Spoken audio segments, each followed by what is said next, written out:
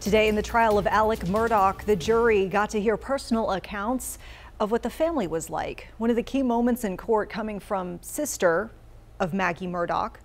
Alex is accused of killing his wife and son Paul back in 2021. On the stand, she described her sister and nephew favorably and mentioned the 2019 deadly boat crash when Paul was charged with driving under the influence.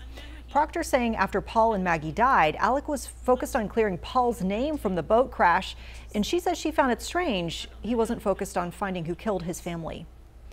We will continue to follow this case in Walterboro. Remember, you can watch it live on WCNC Plus. That's available for Fire TV and Roku devices.